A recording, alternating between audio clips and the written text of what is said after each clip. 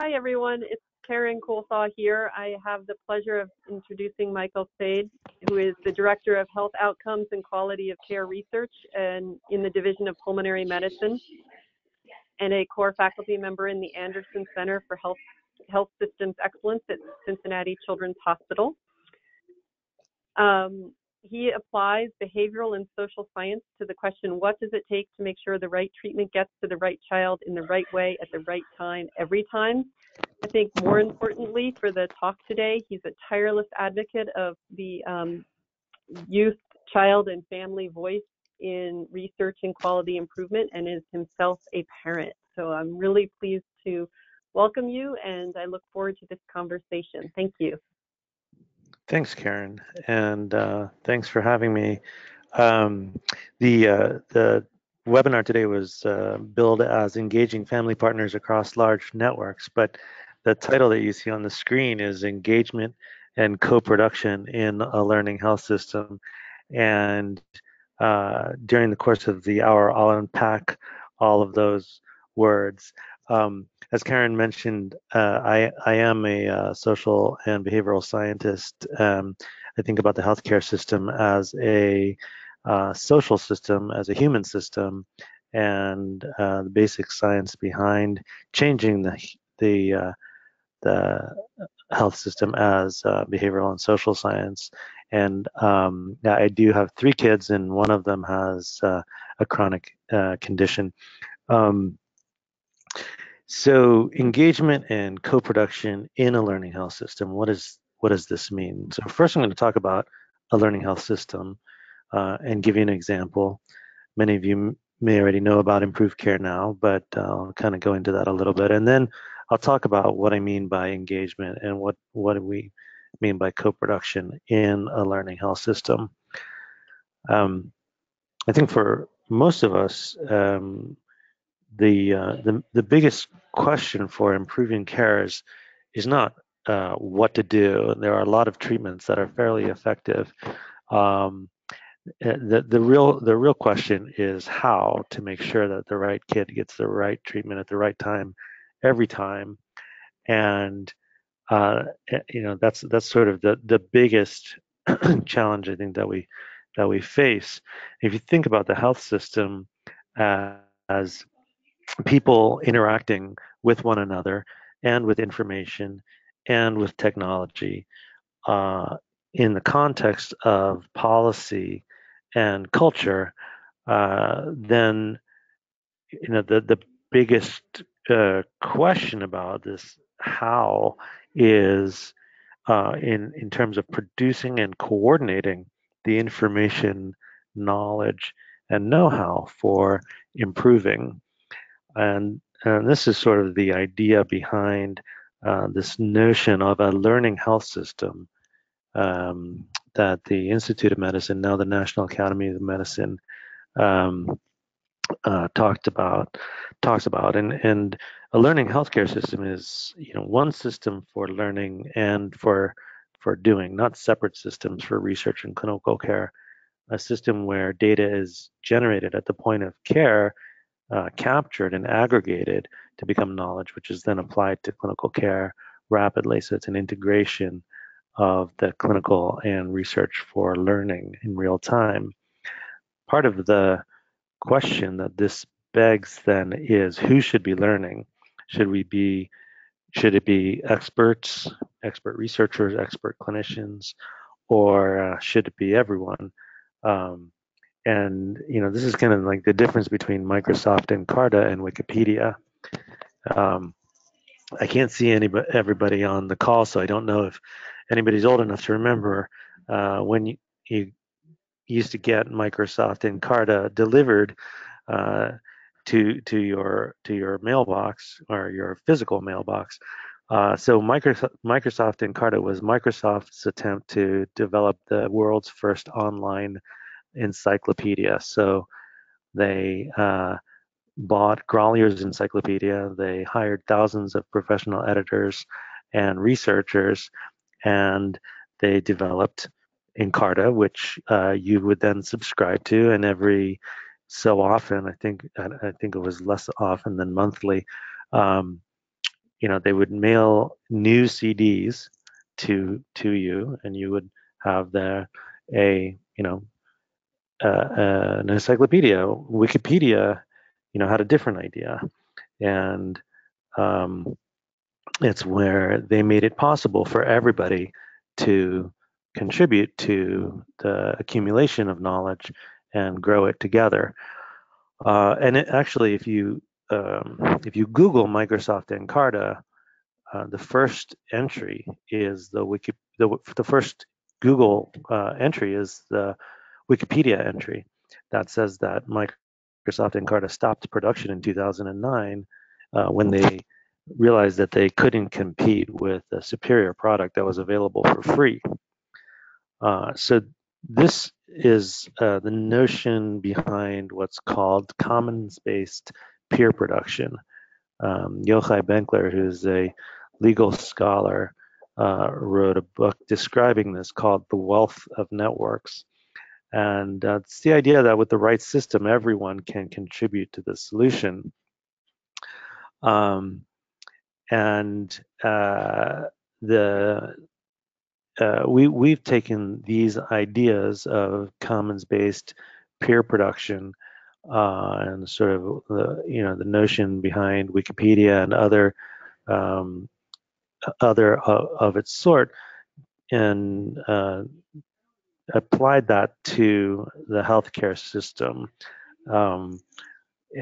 So this notion of a collaborative chronic care network is one where we try to make it possible for everybody who is living and working, if you will, in the healthcare system, has an opportunity to co-produce the information, knowledge, and know-how for improving.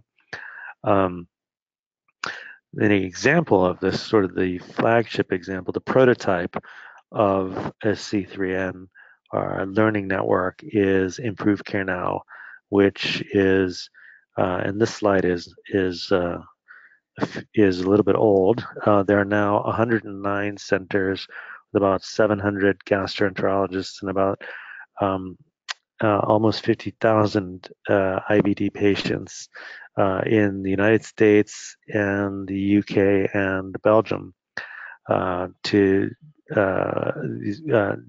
treating kids with pediatric inflammatory bowel disease, Crohn's disease, and ulcerative colitis. When the network started, it was a group of 7 centers, and the percent of patients in their practice in remission was about 60%. Now, 12 years later, there are, as I said, 50,000 patients, and the remission rate is actually at this point above 80%. So kind of remarkable change over time. And the question is, how was this result achieved? I think really there are 3 main elements in understanding how this learning health system works. There's culture, the tools, and this notion of working with families as partners. And I'll kind of talk through each of them. The culture in Improved Care Now has been intentionally developed. There's a sense of all teach, all learn. The mantra is steal shamelessly and share seamlessly. And the reason for that is that we very intentionally um, uh, created a shared goal of percent of patients in remission across the network. So while we may have while we may have care centers here in Cincinnati and one in Columbus down the road, and while Cincinnati Children's and Nationwide Children's in Columbus might have some sort of competition, There is no competition between the clinic, the IBD clinic in Cincinnati and the IBD clinic at Nationwide. In fact, we want the other to succeed, so because that will increase the remission rate for the kids that we all take care of. And so this notion of steal shamelessly and share seamlessly is that if I have a good idea, I want you to have it, and if I have a good idea, I expect you to take it. And you can read these words to describe us. This was from a survey in the community. There is actually a lot of evidence, social science, evolutionary biology, economics, and others that suggests that um, at base, most humans are motivated to be cooperative and pro-social. And if in the insight that we had was that rather than getting people to do stuff, if you could arrange the system so that it was easier for people to express their inherent motivation, uh, they would do the things that they wanted to do voluntarily. Um, so the another uh, part of the another part of the of the equation, if you will, is tools to make the work easier. So um, we put together a what we call an enhanced registry that makes it easier to do data entry, data in once. The data is collected as part of clinical care. We've used that data then to create automated clinical tools, pre-visit planning tools, and population management tools. Um, and because the data is used for clinical care, people care about it. The physicians and other clinicians and people working in the clinics are invested in making that good quality data. Um, and you can see from that the clinicians are actually using these automated reports. The other type of tools is making sharing easier. So if we are trying to share seamlessly, how can we make that easy to do? Well, one way um, is to have sort of a online sharing platform. We've created one called the Exchange that is sort of loosely based on Pinterest, where you can take videos or documents or presentations or other tools that you're using in your clinic and post them online, and people can pin those and repin them and remix them and use them themselves. You can see some other ways of doing that as well, of sharing. This is just an annotated run chart, showing the increase in the rate of sharing on the exchange. A third part of this equation is this notion of working with or co-production. We'll talk now about that.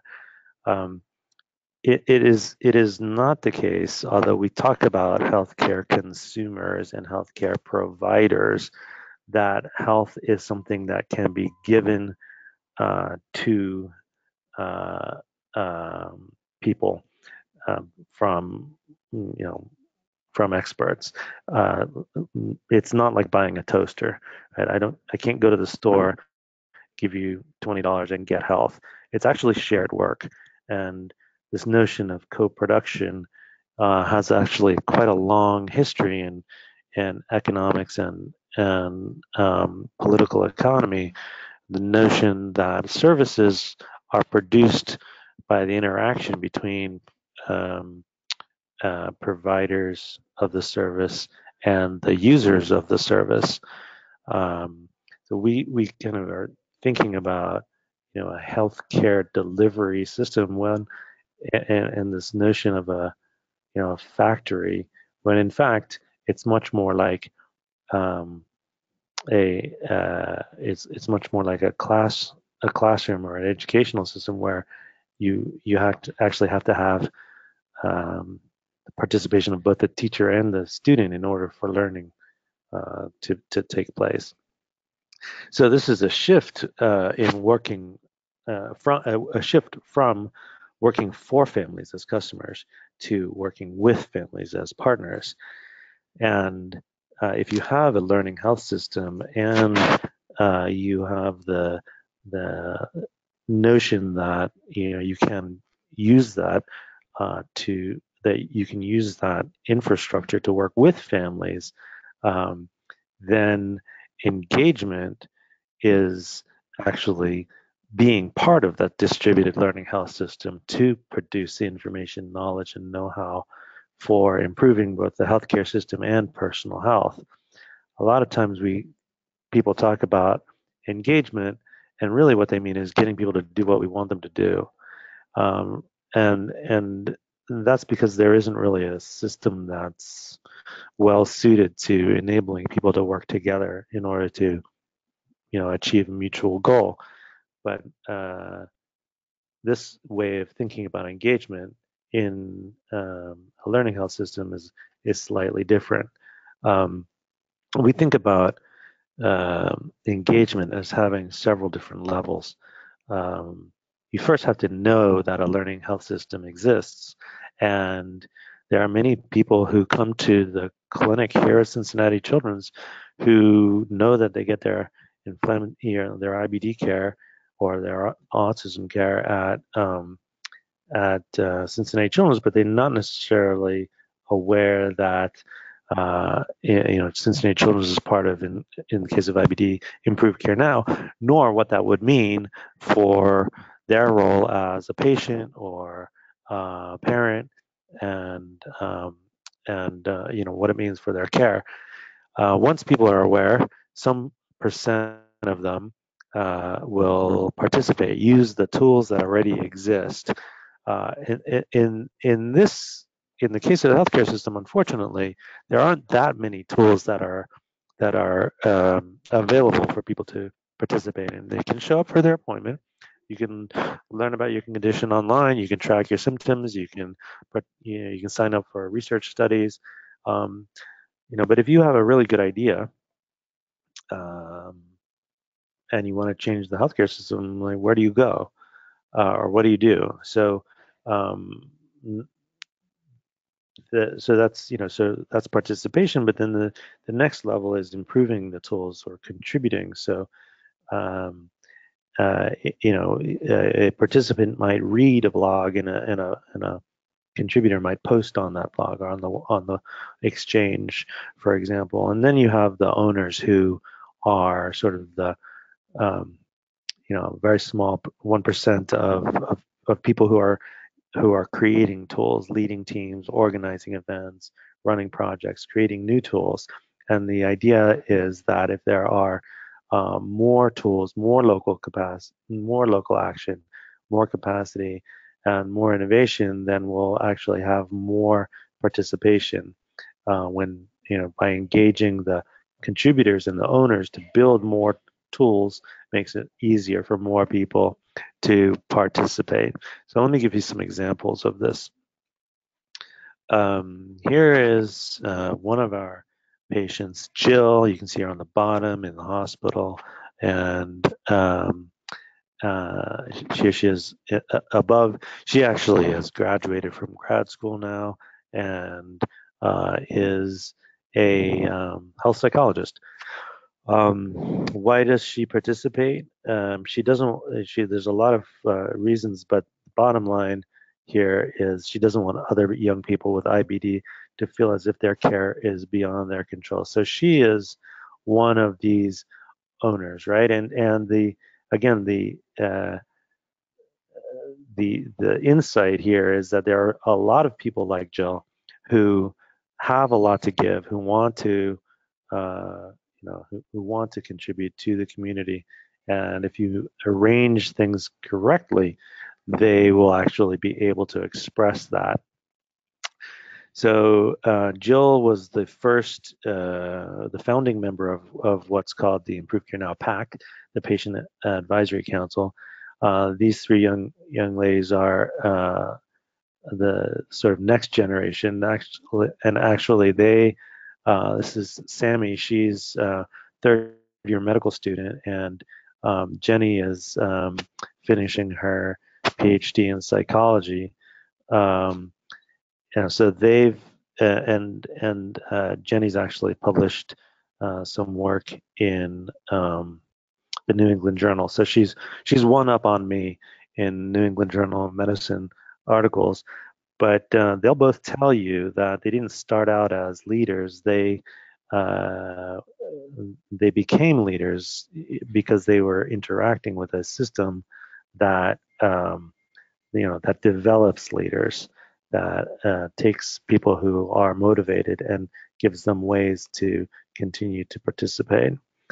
So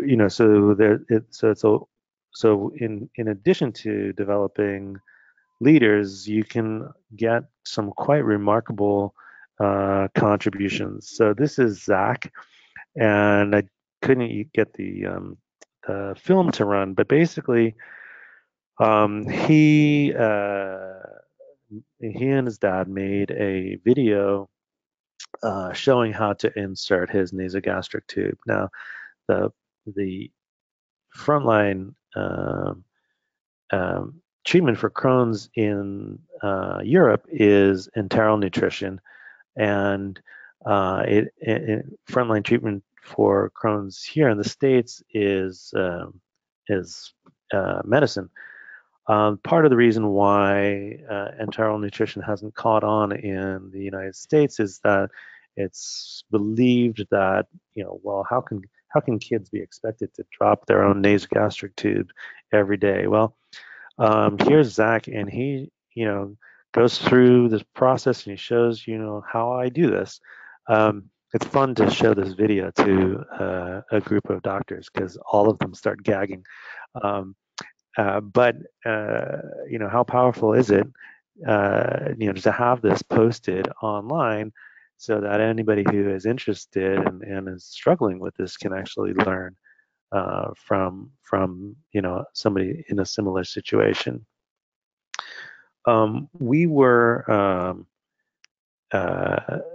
very excited when parents started coming in large quantities to the community conferences for Improved Care Now, and the community conferences are twice yearly conferences where the whole network gets together to share.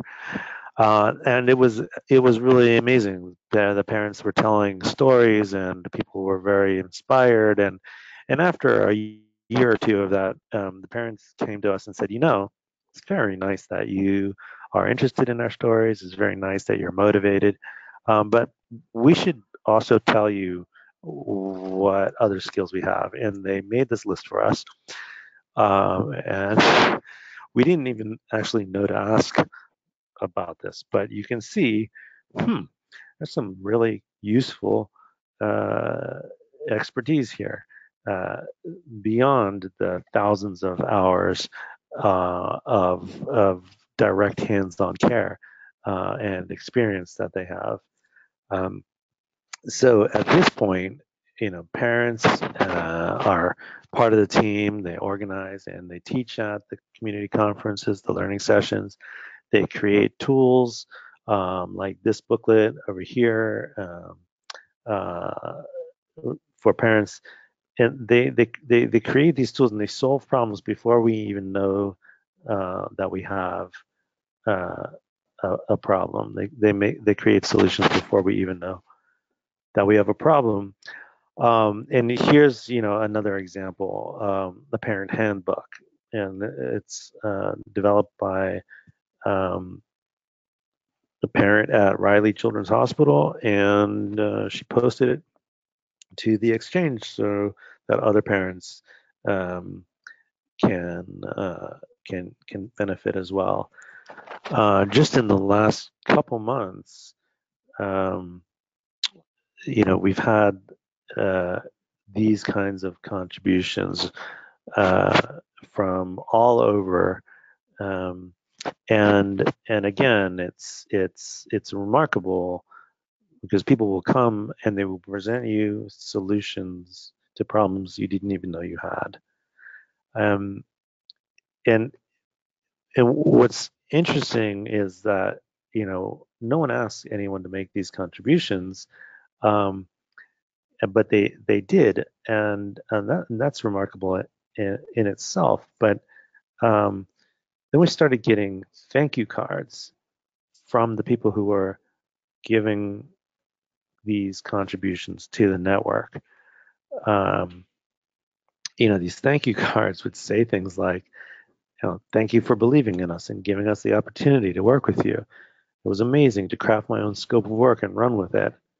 Um, and this last one, right? ICN has changed my life more than inflammatory bowel disease. Isn't that an amazing thing? Um, so this we were actually quite surprised by the intensity of this. And another example of this is here's Peter Margolis, who's one of the co-leads of Improve Care Now. He's posing with the team that created the exchange. This is Dan McClendon who led the team. Dan had this idea. He bought a site and funded it from his own money, grabbed some volunteers in his division, and built this the exchange for Improve Care Now. And Peter, you can see, is wearing a T-shirt that the team bought as gifts for us. For they gave us gifts for allowing them to be part of this bigger thing. So this is what I'm.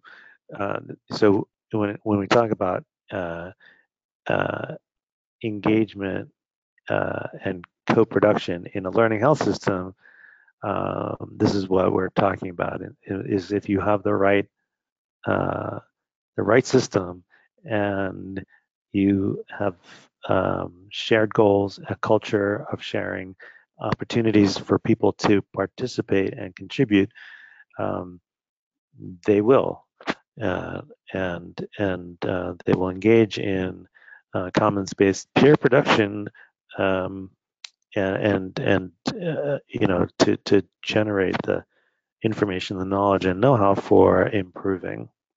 So um, but before I stop, I want to show you another story. This one is from cystic fibrosis, and it's sort of a series of tweets. So here's Aaron.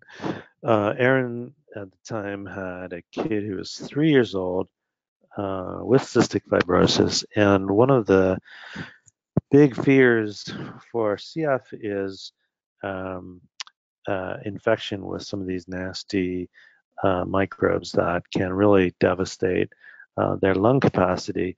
Kids with CF are not supposed to get within the same room as one another, and for fear of cross infection, but they're also meant to come to clinic um, 3 or 4 times a year, where who is there but other kids with CF. So she's worried, um, and she's growing increasingly anxious.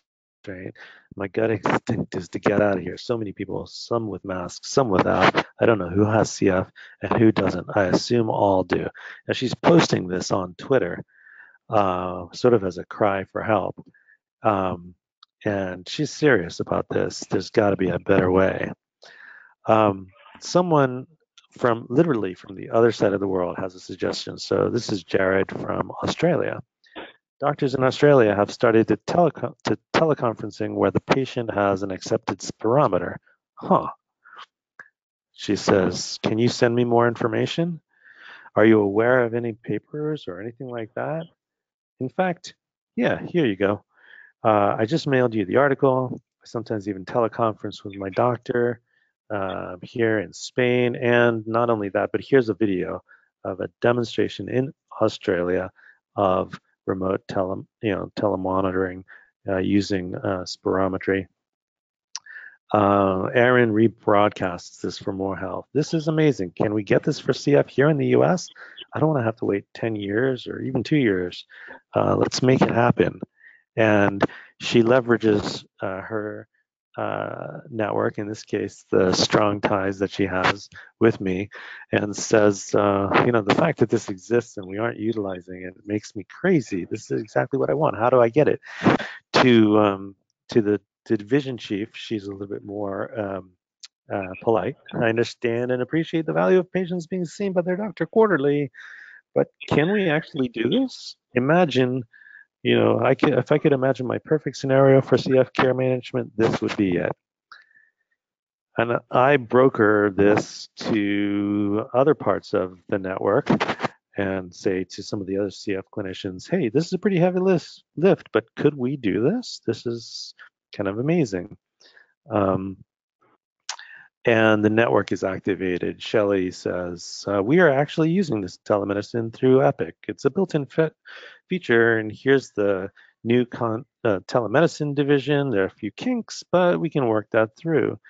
The CF clinicians say, yeah, this is all very nice, but a little bit pie in the sky.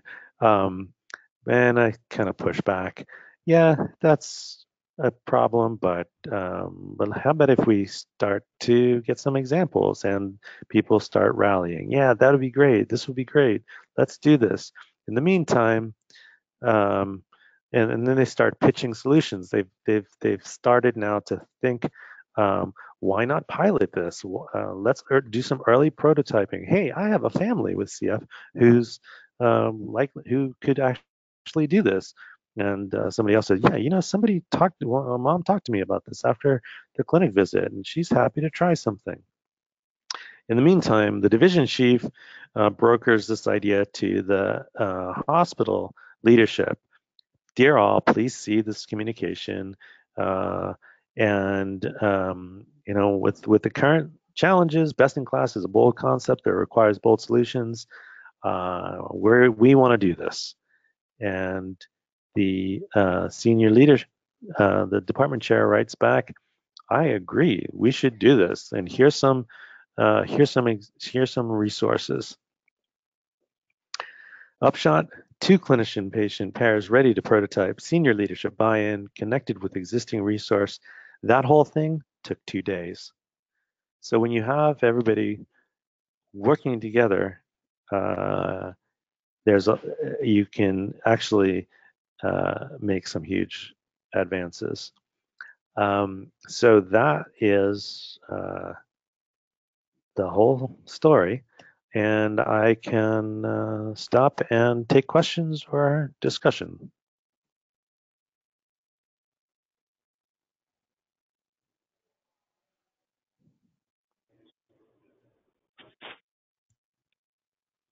This is Karen. Go ahead. Nope. Yeah. Well, thanks so much. It was super interesting. I wonder if you were sort of to say what might be the top 3 things that you'd suggest other networks do, what you might suggest. I think the top 3 things are probably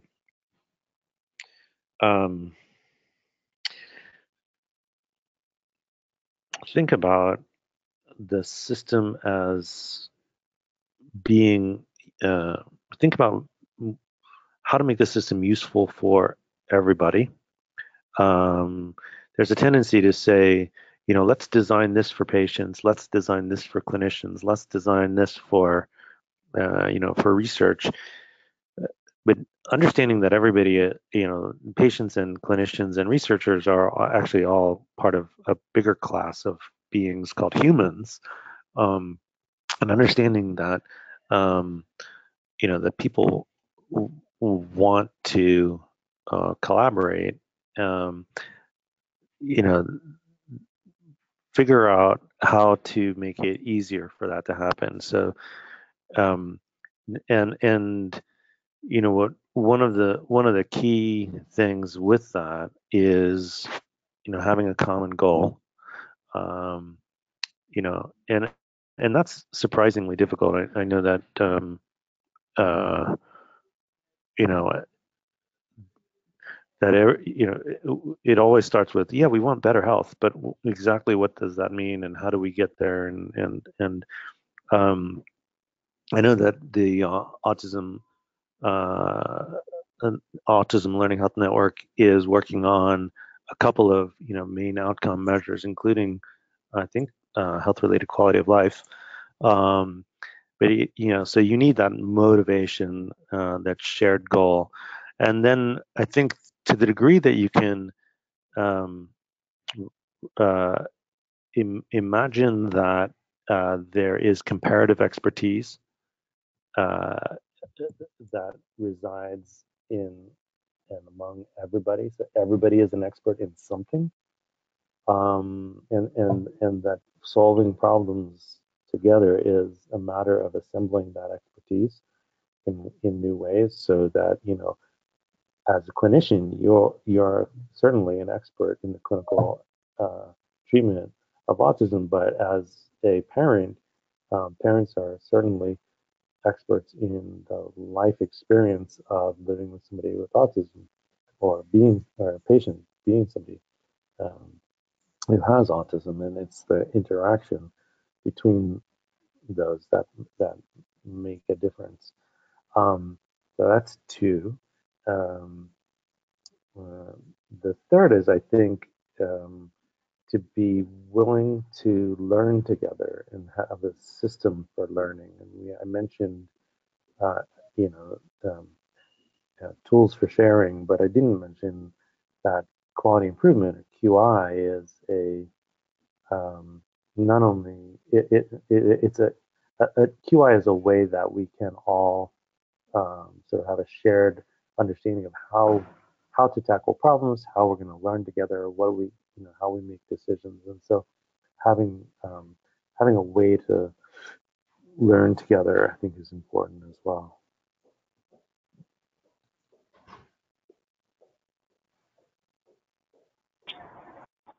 Thank In you. other words, what you guys are Yep, doing. hopefully. Yeah, thank you very much, Michael. That was a great presentation and great three answers that you gave. So I have a couple of questions from the audience that people have sent me. The first one is, they say, I love the idea of co-production, and I believe the Autism Treatment Network implements this in a very meaningful and effective way. How can we improve the knowledge and awareness of the Learning Health Network and provide access to our families?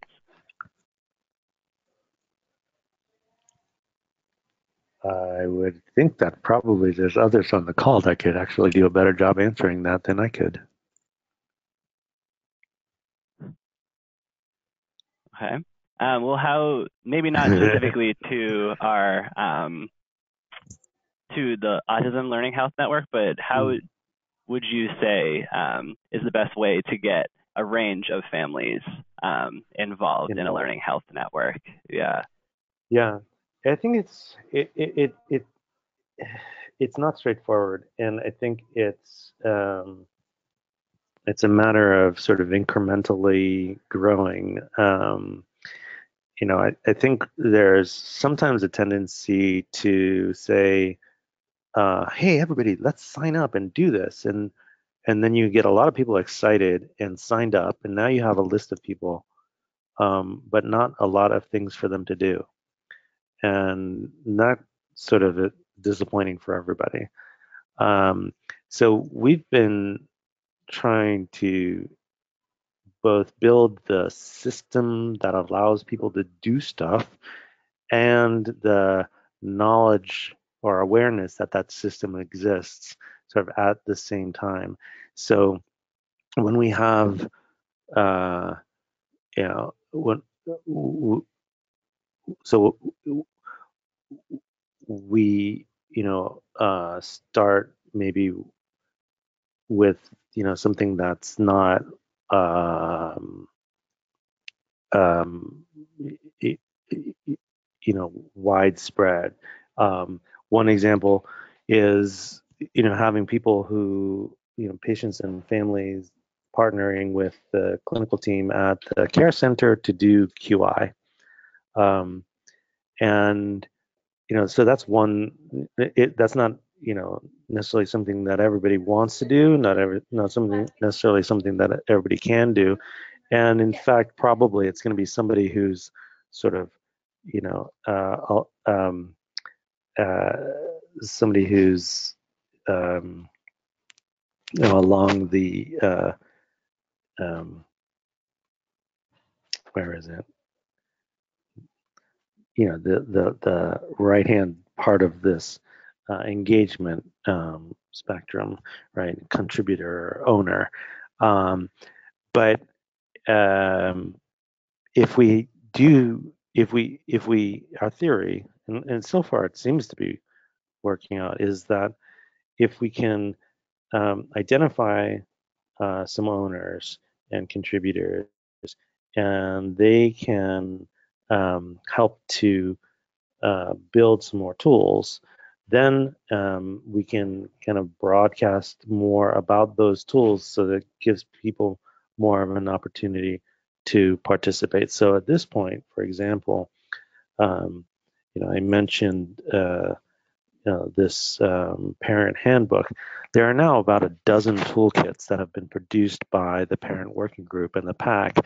They're on our website, and we also have, several thousand folks signed up to receive updates when new stuff comes out, and so so then people can download the toolkits and participate in that way. Um, I'm not sure if that answers the question, but that's sort of the idea that it's an iterative process. Yeah, I think that you did a great job at answering that. That at least helped me. I hope it helped other people as well. One other question that we have that is kind of in terms of helping a self-advocate.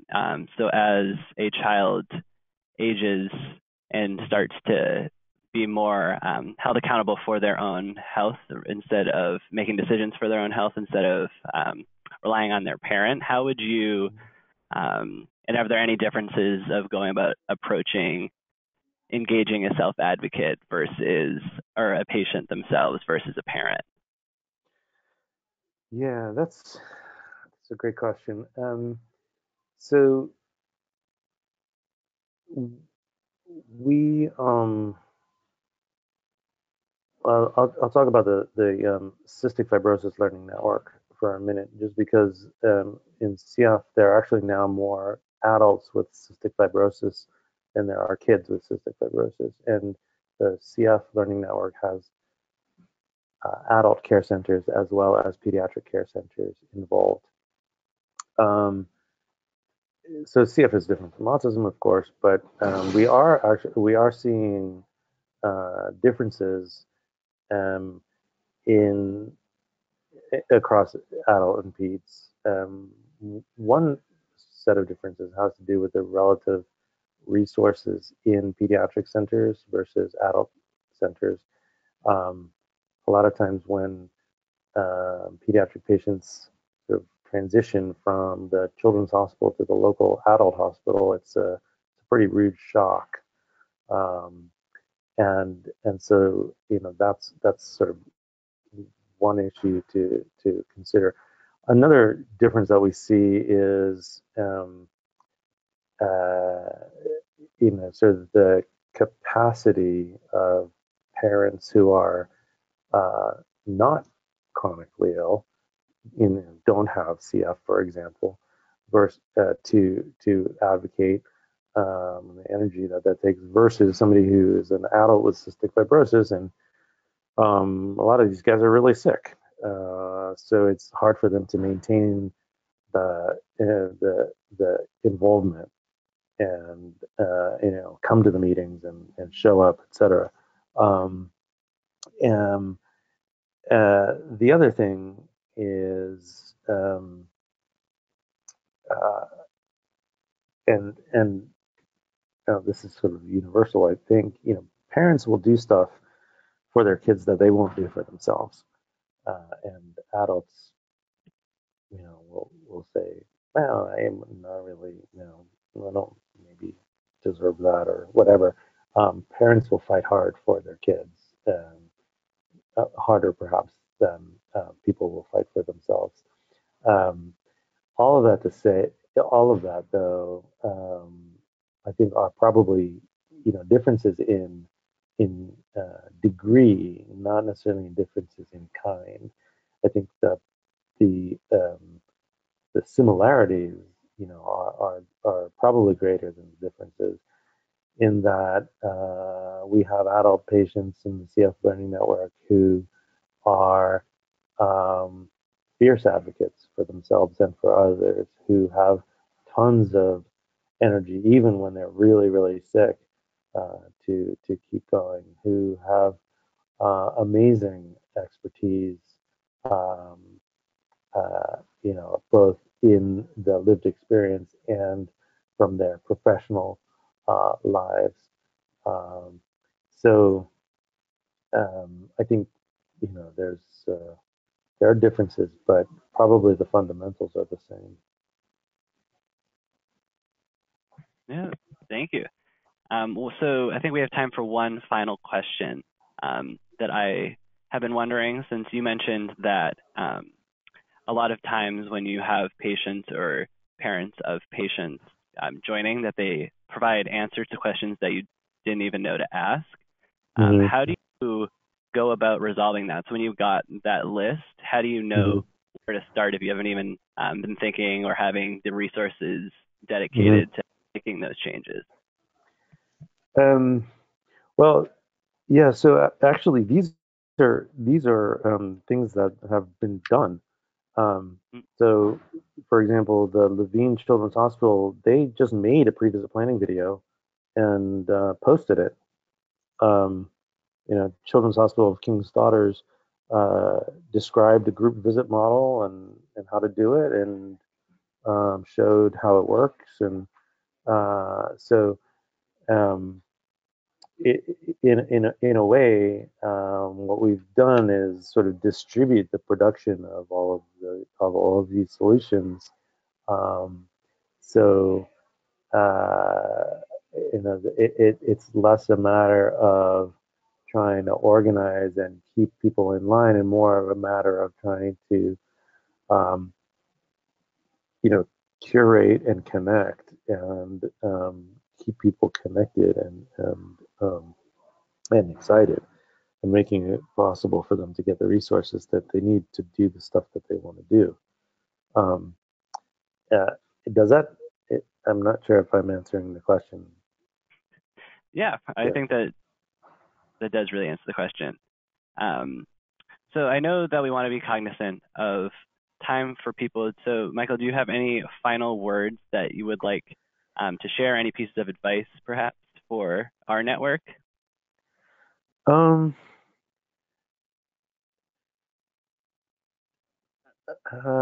I think one of the things that I've learned is that there's um, it's it well, I guess it's a sort of the flip side. So I think that I think when we're in the healthcare system, there's been a lot of research showing how the healthcare system um, creates more errors than are necessary. There's lots of outcomes that could have been avoided. All this kind of stuff that suggests that the healthcare system can actually be toxic to patients. But one of the things that we're also starting to realize, and this is reflected in things like physician burnout and suicide, um, is that the healthcare system is toxic as well to clinicians and others who work in it.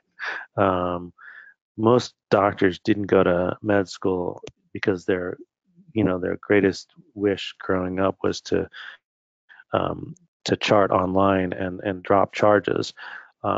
They actually want to help. They want to make a difference. They want to connect with people, and um, uh, we just don't have a system that allows that expression to be realized. But it's been remarkable to me to work with both clinicians and patients in these networks and have them, just casually remark as an aside, since I started thinking about working with my patients, my whole day is better. I'm just having a whole lot more fun. Or, this is the kind of, I think that at base, and people kind of freak out sometimes when I say this, but I mean it in sort of the broadest sense. There's a lot of love that is locked up. And people love their doctors, people love their patients, but they often don't have the opportunity in the 7 minutes that they have in clinic or whatever to express that, to actually connect and to see one another as human and express that love. And um, so um, figuring out how to do that and make the system something that's in which it's possible to express that is, I think one of the things that is very powerful in this work. Yeah, thank you so much for that advice and for a wonderful presentation. A reminder to all that this video will be saved and uploaded to our YouTube channel. So if you know of other people who would benefit from seeing this, you can send them that link. Thank you so much, Michael. I hope that everybody has a great rest of their Thursday and a wonderful weekend. Thanks very much.